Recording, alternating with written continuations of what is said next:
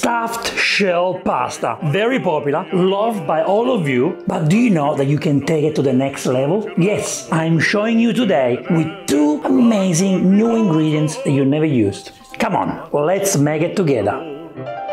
Delle belle turbando in riposo, narcisetto mattuccino d'amor. Non più avrai questi bei panacchini, quel cappello leggero galante, quella chiusa,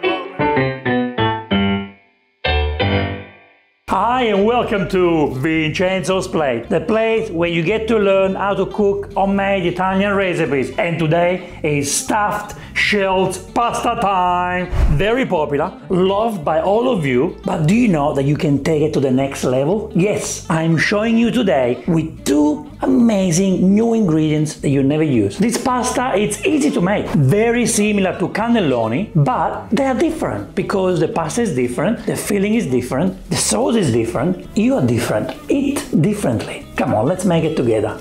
So to make conchiglioni pasta, the stuffed shell pasta, we need very simple ingredients for the sauce. We want to use garlic cloves. I'm using 3 small garlic cloves. You can use 2 if you like. A nice bunch of fresh basil. Passata, best if you use homemade passata. If you want to learn how to make it, watch the video up here. And extra virgin olive oil.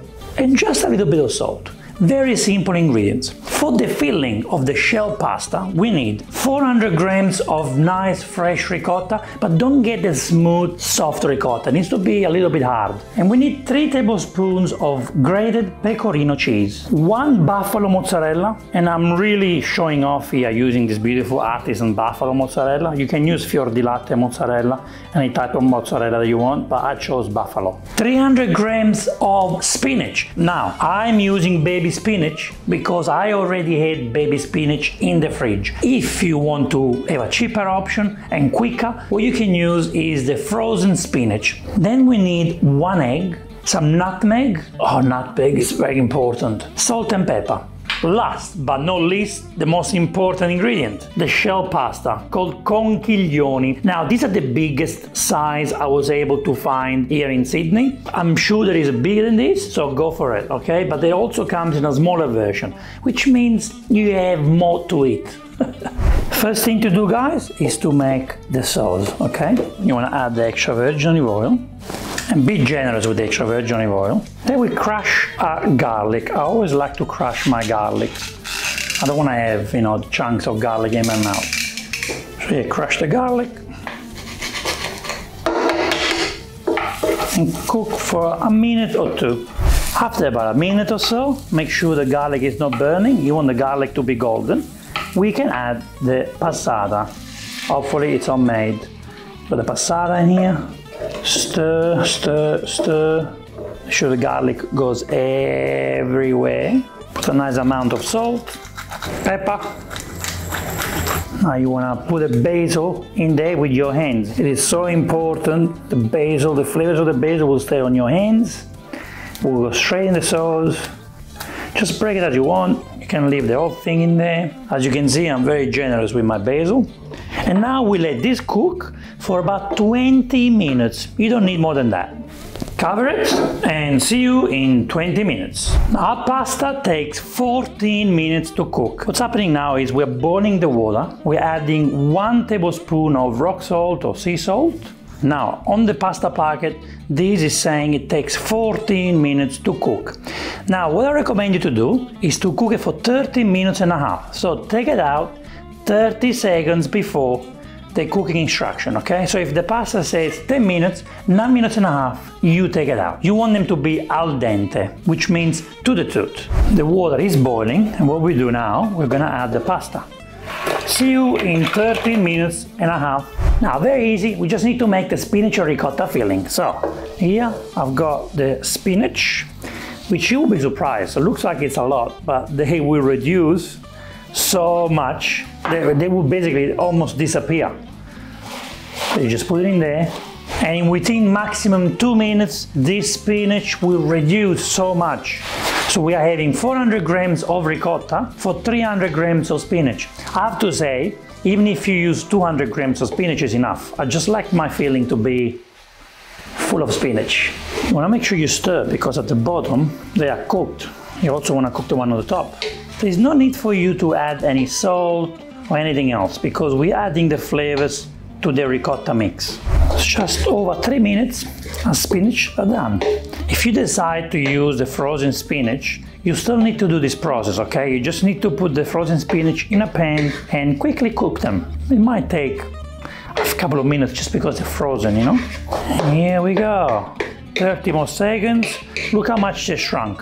Look how much the spinach shrunk. There's nothing left in there, look. See the beauty of spinach?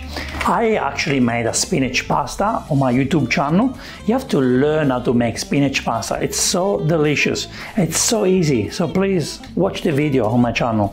Now, when do we know when they're ready? Well, basically, you just want the spinach to be very soft and you want to be able to mix it very well with the ricotta. You want the spinach to go everywhere. Now, this is where the fun begins. We're gonna put the ricotta in a bowl.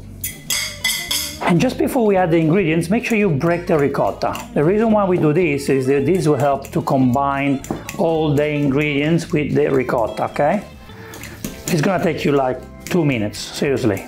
Okay, the ricotta is like that. Now we're gonna add all the spinach.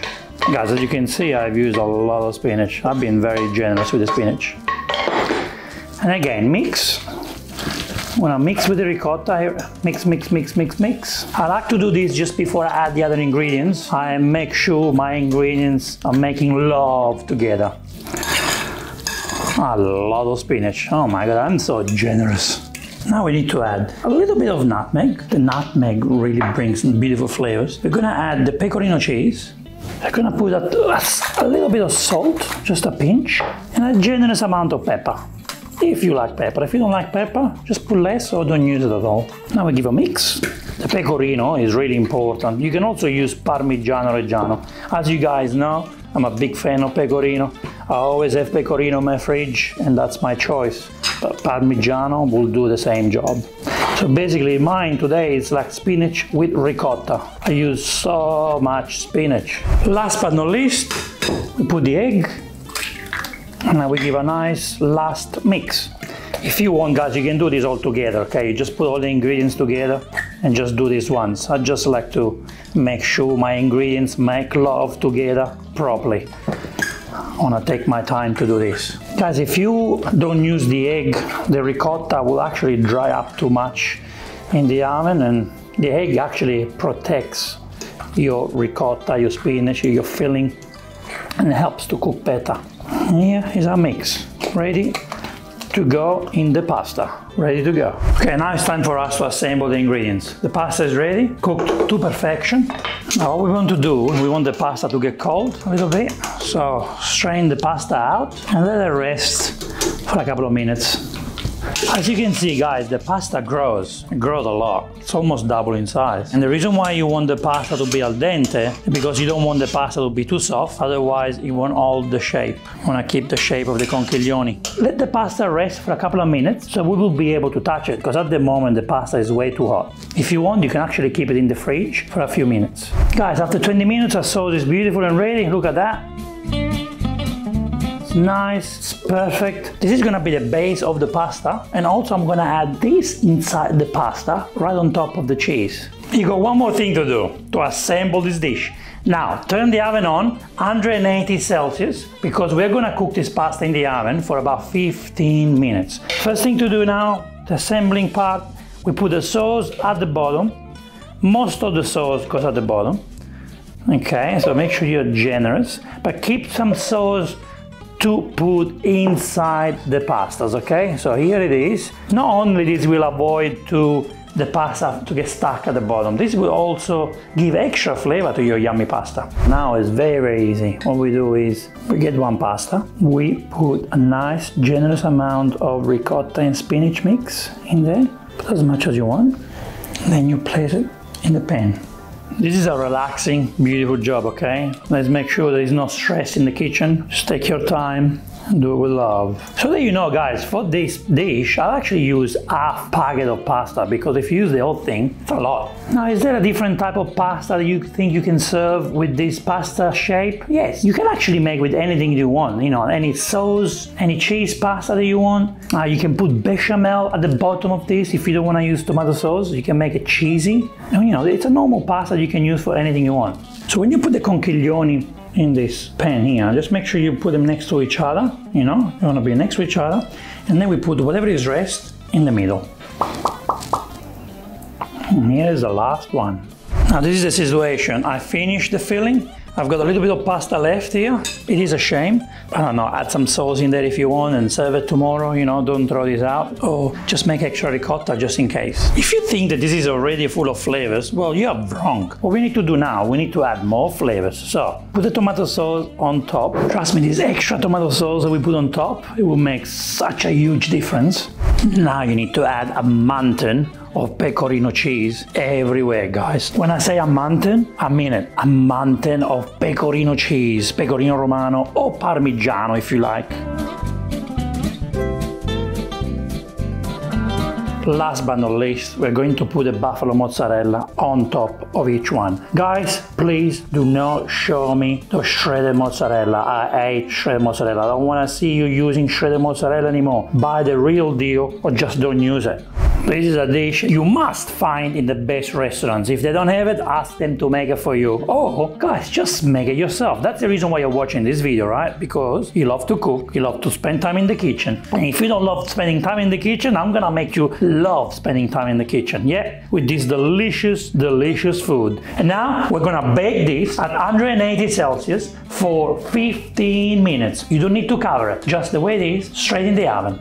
Ladies and gentlemen, let me introduce you to the Vincenzo's plate conchiglioni pasta, the stuffed shells pasta, the one you have been dreaming all your life. Guys, it's easy, done in maximum half an hour. It's something that you will love, everyone will love. You can keep it in the fridge for the next 5 days. What more can I say? Come on, make it. As you can see, guys, here we have the beautiful mozzarella perfectly melted on top. What we want to achieve here, we want to have a little bit of crunch on top, and here it is. That crunch was created when we put it in the oven. We want soft pasta in there. We got the pecorino, which disappeared in the mix, in the ricotta filling, in the sauce. We have enough sauce at the bottom just to let the pasta swim. We got this pasta all connected to each other. All we need to do now is to separate them and serve and enjoy. How do we serve this pasta? First thing to do, let's put some sauce at the bottom, okay? This is gonna be the base of our pastas.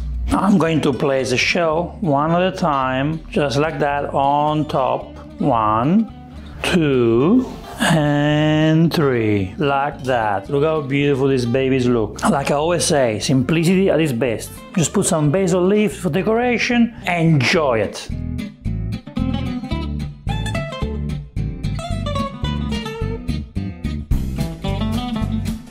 Guys, the mozzarella di bufala on top and that pecorino takes this to the next level. But how do we know? I haven't tried it yet. Let's try it, and then I can tell you if the buffalo mozzarella and pecorino make the difference. You know what time it is? It's eating time! I'm gonna use a knife to cut it. Look at that. Look at the inside there. Look at the inside. Look at this beautiful pasta. Make sure you get the sauce and eat it.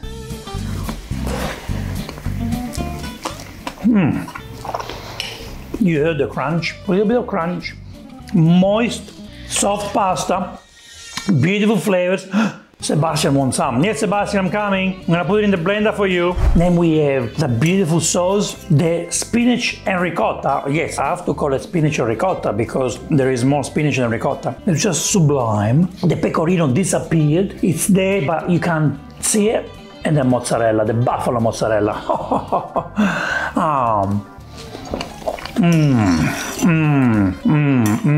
I love eating. It takes 30 minutes to make, but honestly, 3 minutes to eat it. Open a bottle of wine and enjoy it. I love you. I'm gonna eat half of this pan by myself. Thank you so much for watching this episode. We will see you in the next Vincenzo's Plate video recipe. E ora si mangia. Vincenzo's Plate. Buon appetito. And please, guys, write a comment below. Let me know if you enjoy this pasta. Thank you.